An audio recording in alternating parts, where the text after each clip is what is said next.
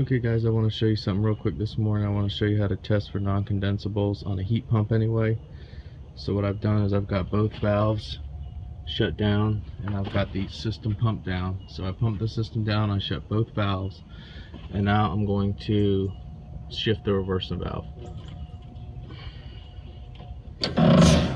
Okay, so reverser valve is shifted. You can plug that back in because it's not going to shift again.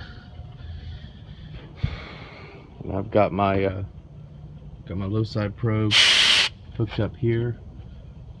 So this is going to read the saturated temperature just like if you're measuring a bottle of refrigerant. So what I'm going to do now is I'm going to go inside and flip the breaker, because God knows I'm not going to flip that one unless I want to change that one. I'm going to go inside, flip the breaker, and I'm going to disconnect the compressor from the contactor, and then I'm going to just run the fan, and we're going to compare the reading from my smart probe to the saturated temperature of the refrigerant. And if the saturated temperature is higher than the probe is reading, then you know you got non-cons in there. So, alright guys, well, I've had it running for about 10 minutes, and that's what you want to do. I've got the common wire pulled off the contactor,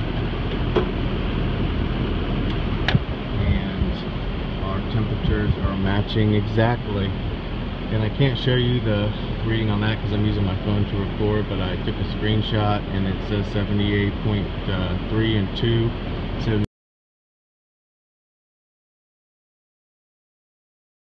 78.4, so that matches exactly. And so it passes the test. There's not a noticeable amount of non-condensables. Now this test, let me explain something, can be skewed a couple ways. If you're severely low on refrigerant and this coil does not have enough refrigerant, you can't actually have enough space inside the condenser that you're not really skewing the saturated temperature enough. So you do want to make sure that you've got enough refrigerant to do this test, especially with a large coil like this old train unit has. Of course, this test is a lot harder on a straight cool unit because you simply don't have these ports to test it with. But on a heat pump unit, it's pretty quick and easy to test for these non-condensables. So hope this helps someone out there, and I think this happens more than you think. People blowing and going the systems, it just does not get the air out. It just all mixes in there. So alright guys, well, we'll see you on the next one.